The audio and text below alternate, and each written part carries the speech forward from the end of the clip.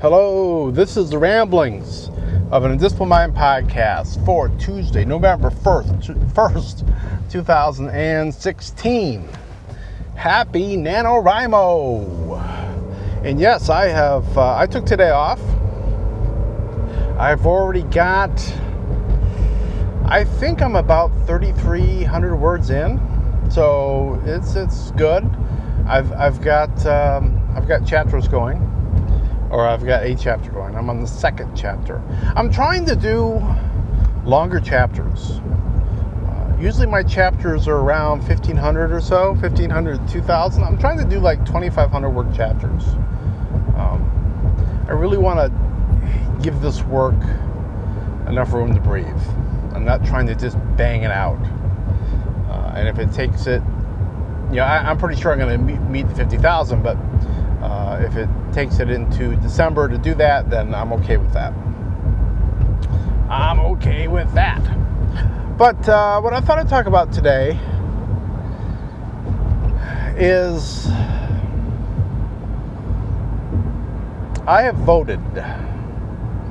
We got absentee ballots, and we sat and filled those out yesterday. The wife was supposed to drop them off today at the city offices.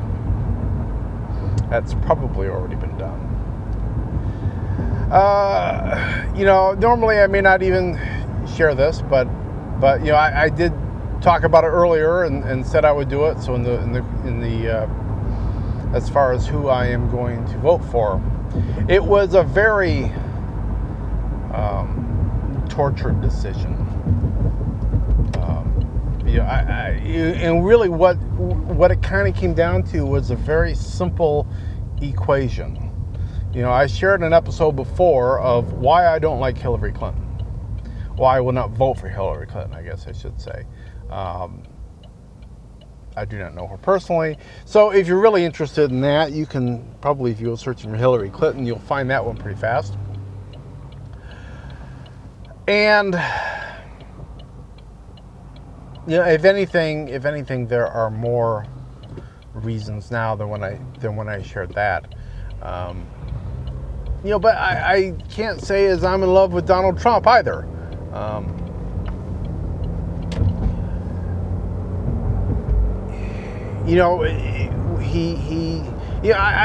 don't necessarily believe all the titles, the monikers. That's what. What's the word? The descriptors that are labeled on him. I mean, he says things that are, at best morally ambiguous, and the press just has a field day with them.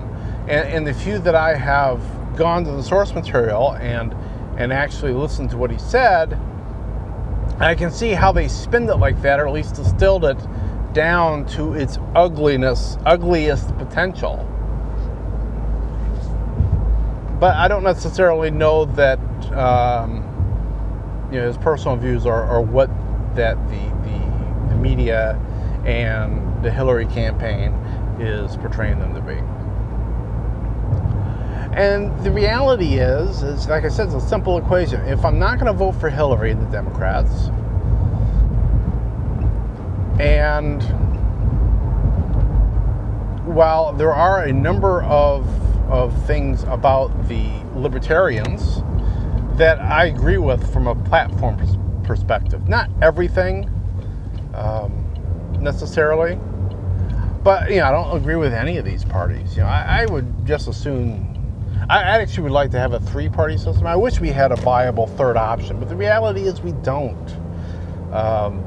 Gary Johnson for the Libertarian, he's the biggest, and recent polls I've seen have him somewhere between 8% and 4%. He's not even in double digits, and I just can't see throwing my vote that way. So, as you've probably deduced by now, we voted for Trump.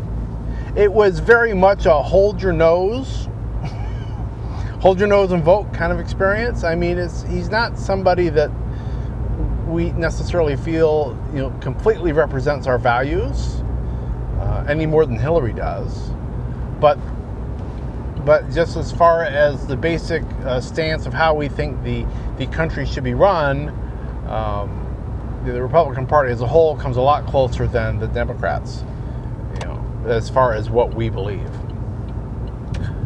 So yeah, so we've cast that ballot. Now, the reality is it probably doesn't matter. This is a Democratic state. It always leans Democrat. It has the entire time I've been voting for presidential elections. It goes Democratic because you've got the you know, large African American population that tends to vote Democratic. You've got all of the labor unions here that are all firmly in the Democratic camp. So this state usually goes Democratic. So, you know, if for some reason this state flips over to Republican, then something extraordinary is going to happen on the political scene here. But I'm not really expecting that to be. I mean, all of our elections have been very polarized in you know, what, since back to Bush v. Gore, pretty much.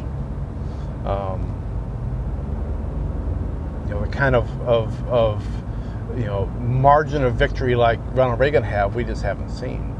So, and I'm not really expecting to see it this time. Now, there are some people that have said that this is going to be like our country's Brexit, and Trump is going to win huge. Now, I guess we'll see. The polls are not reflecting that, but you know, polls have been wrong before. Yeah, I think the biggest problem, one of the biggest problems I have with Hillary is funny. You know, you think with her being a woman, that, you know, now, you know, if assuming she wins, you know, now there would be a woman in charge. You think that would be a draw,